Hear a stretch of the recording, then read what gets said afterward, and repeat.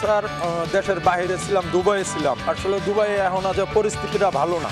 আমার মনে টার্গেট ছিল যে বাংলাদেশের তো এরকম একটা চার দোকান নেই, রাস্তায় হোক আমি একটা চার দোকানটা দেখি চলে কিনা। তো এই টার্গেট নিয়ে বাংলাদেশে আসছি। বাংলাদেশের মানুষ ভালোকে এত ভালোবাসে আমি কল্পনাও করতে পারি না যে ভালোকে এত ভালোবাসে। যেহেতু আমি প্রথম ভাবছিলাম যে 5 টাকা দামের চা কি চা খাওয়াবো, যেহেতু আমার হাতে ভালো দামি দামি চাও বানানো হয়, যেখানে খরচ পড়ে 300-400 টাকা দামের চাও আছে।